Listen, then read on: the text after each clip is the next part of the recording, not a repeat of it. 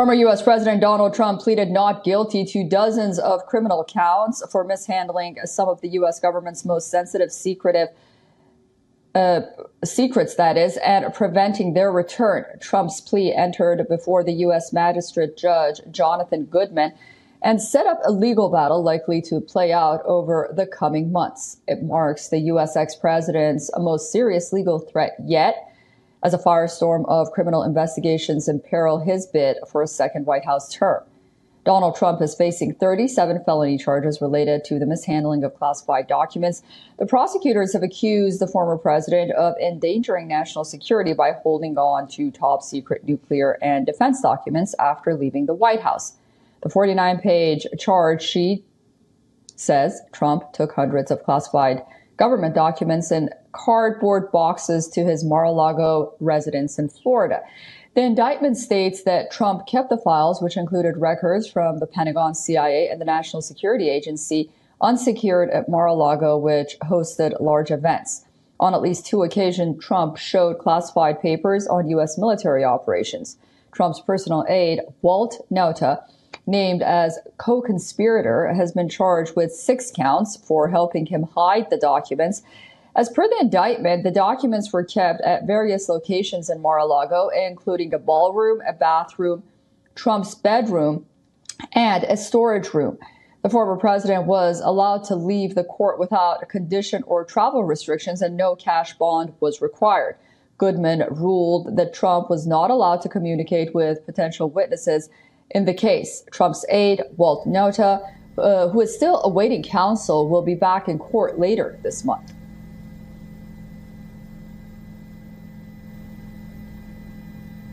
I had every right to have these documents. The president enjoys unconstrained authority to make decisions regarding the disposal of documents. That's unconstrained to make that decision. Joe Biden had troves of classified documents from his time as vice president and even as a senator, which was completely and totally illegal. In fact, other senators heard about it.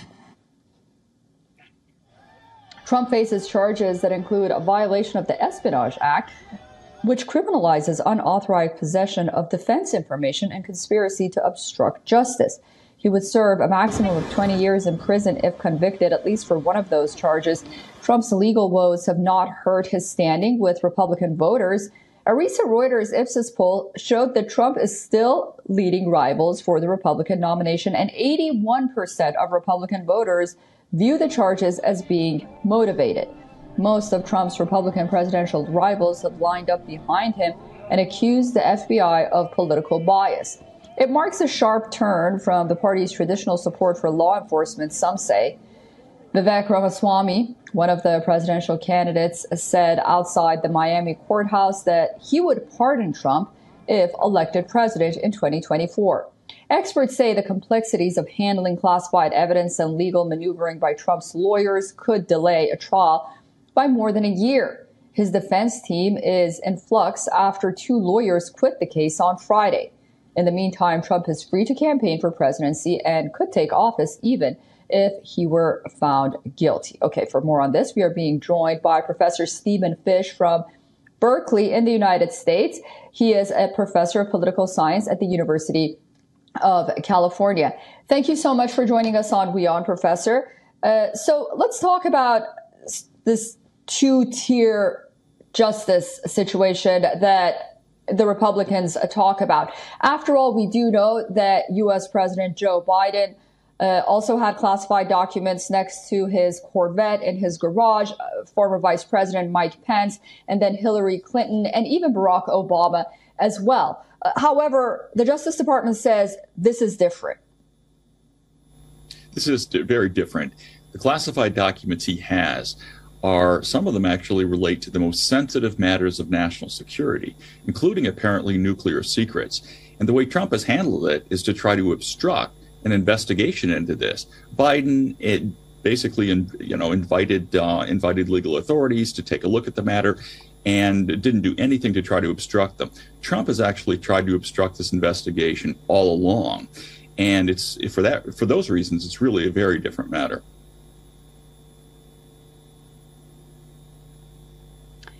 And moving forward, what do you anticipate happening with this case? I mean, it's definitely right now a campaign issue. It is politicized just because he is the Republican frontrunner for 2024.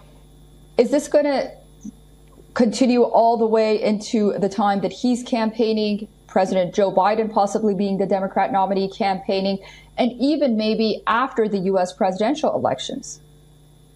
It's possible that it will. It's remarkable, though, that the Democrats, for the most part, really don't try to politicize these legal cases against Trump. They tend to want to leave it to the lawyers and leave it to the courts. It's also clear that Trump's party, for the most part, is going to rally behind him in this. A lot of his supporters, I would say at least half of the Republican Party, are going to come out and vote for Trump no matter what. If he's actually giving nuclear secrets to Kim Jong-un and to Vladimir Putin, they would still come out and vote for him. That's the kind of core of his base. That said, I think in a general election with President Biden, this indictment, and indeed if Trump is guilty of what he's charged of, could hurt him in the general election against Biden. It probably won't prevent him from getting the nomination, though it could actually remind Republican voters that he would go into the election against Biden with a big liability and therefore be less electable in the general election. And we do know that President Biden is facing his own legal problems at the moment as well. It'll be interesting to watch how all of this plays out. Professor, thank you so much for joining us on WION. My pleasure.